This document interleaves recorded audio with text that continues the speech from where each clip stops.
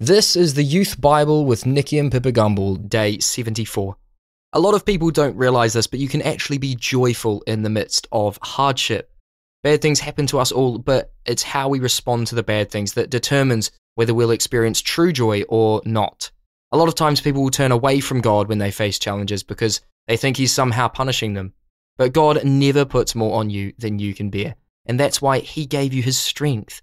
In our Bible passages for today, we see that if you keep pressing forward with faith and trusting God and His promises for your life, even when things seem bad, there is no way that anything can take God's favour away from you. In my first year at university, aged 18, I read the entire New Testament in a week, from Matthew to Revelation, and became convinced it's true. But I was reluctant to follow Jesus, as I thought my life would be very dull, and that I'd have to give up all enjoyment. In fact, it was the exact opposite.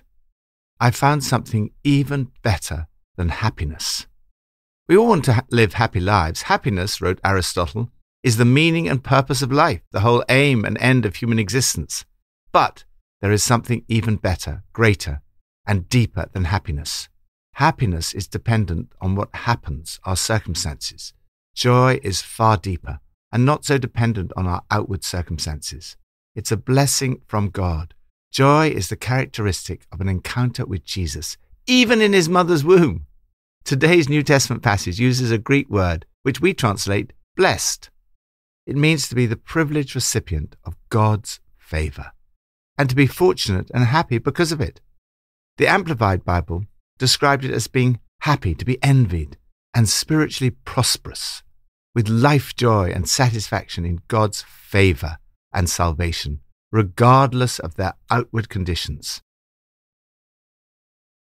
From Psalm 34. Glorify the Lord with me. Let us exalt His name together. I sought the Lord, and He answered me. He delivered me from all my fears. Those who look to Him are radiant. Their faces are never covered with shame. Taste and see that the Lord is good. Blessed is the one who takes refuge in Him. The lions may grow weak and hungry, but those who seek the Lord lack no good thing. Praise God for all His favour. In the last 35 years, Pippa and I have travelled all over the world. Sometimes we're offered some quite unusual looking food that we've never eaten or seen before. Often it turns out to be delicious. But there's only one way to find out: to taste and see.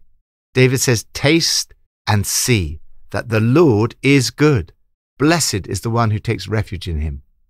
That is what I experienced as I began to follow Jesus. Ever since, it's been my desire to get that message out to as many people as I can and to say to them, join me in spreading the news.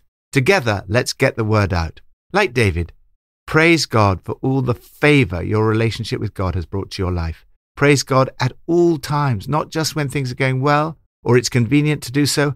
I bless God every chance I get. My lungs expand with His praise. I live and breathe God. If things aren't going well, hear this and be happy.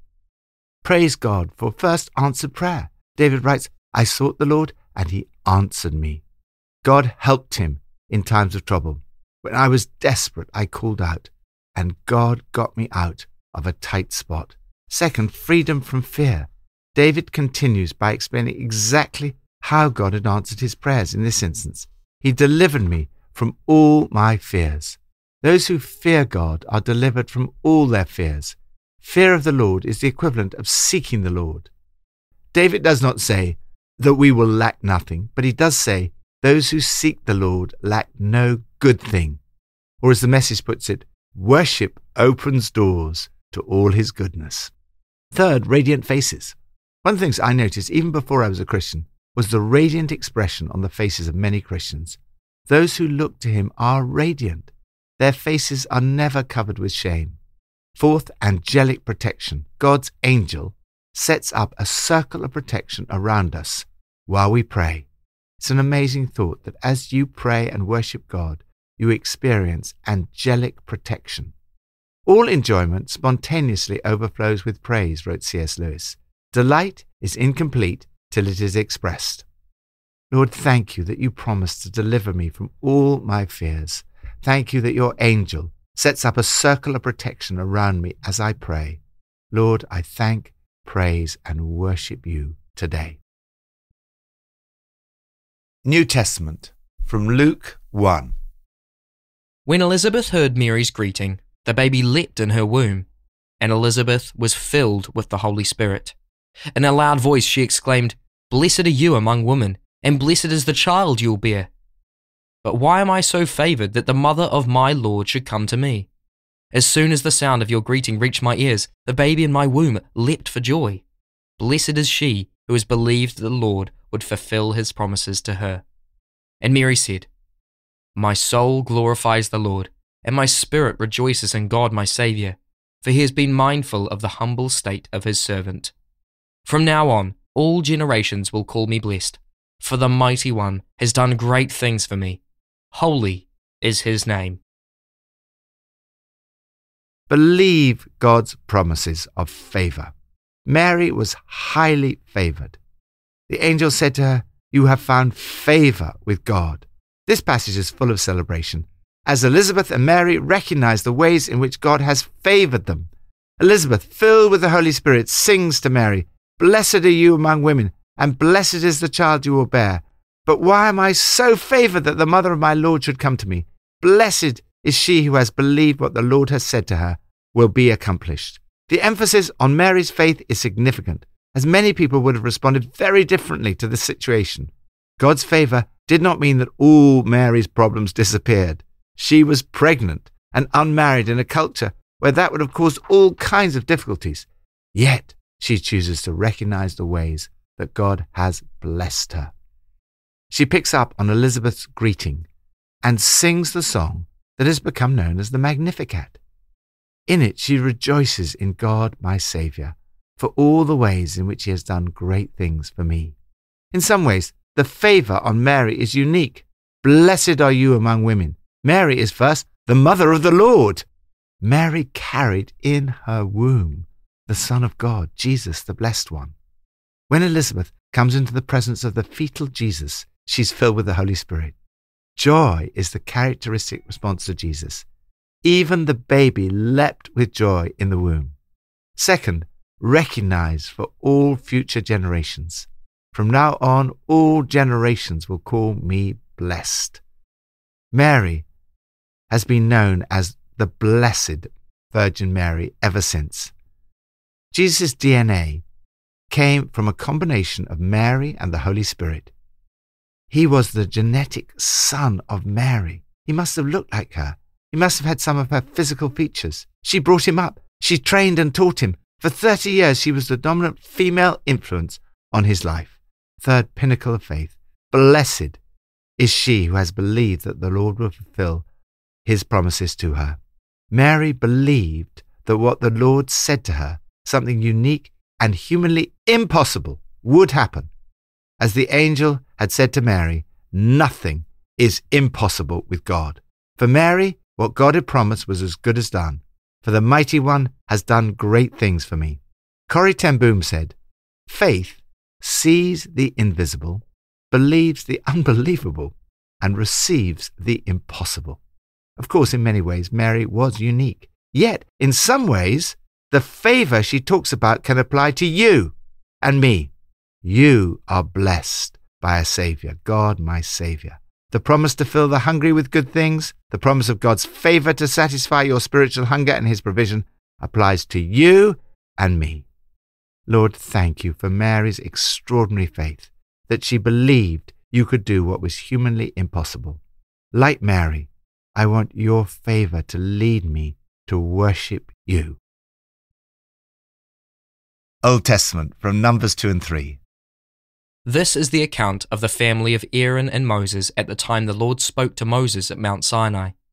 The Lord said to Moses, "Bring the tribe of Levi and present to them Aaron, the priest, to assist him. They are to perform duties for him and for the whole community at the tent of meeting by doing the work of the tabernacle. Give the Levites to Aaron and his sons. They are the Israelites who are to be given wholly to him. Appoint Aaron and his sons to serve as priests. Anyone else who approaches the sanctuary is to be put to death." Experience now the favour of God's presence. These events took place at the time the Lord talked with Moses. What was once a special favour for Moses is now open to us all. You can experience the favour of God talking with you. Enormous care had to be taken because of the huge responsibility and great blessing of God's presence being in the midst of his people. The tent of meeting, where God's presence dwelt, was set out in the middle of the camps. Everyone was given a role and a responsibility. In particular, a certain group of people were ordained, the Levites, to full-time ministry. They were ordained to serve. They were wholly given to God. The life of God's people literally revolved around the presence of God. It was the key to their identity, their success, and their favour.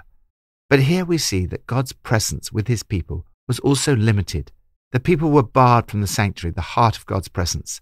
The extraordinary message of the New Testament is that this separation has now been removed. You can now experience the full favour of God's presence with you. This theme of the blessing of God's presence is a recurring one throughout the scriptures. Jesus brings God's presence to us. Jesus has given you the Holy Spirit, who is God's empowering presence dwelling within you. We experience God's presence especially when we gather together. One day you will know God's presence face to face. Lord, thank you so much for the blessing of your presence and your favour. As you did with Moses, please talk with me today. Pippa adds, looking at Luke 1 verse 39, we see that it's good to have someone a little further on who journeys with us in life. God didn't leave Mary alone to carry this extraordinary revelation. He gave her Elizabeth. They must have been a great encouragement to each other, both pregnant in miraculous circumstances, knowing that their sons were coming into the world to achieve some astonishing mission from God. And one of them was actually God. Before we pray today, why don't you write a list of where you've received God's favour and where you can see God working in your life today. Let's pray. Lord, thank you that you are always beside me. Thank you that you deliver me from all my fears. And Lord, I ask for the Holy Spirit to fill me with joy today. In Jesus' name, amen.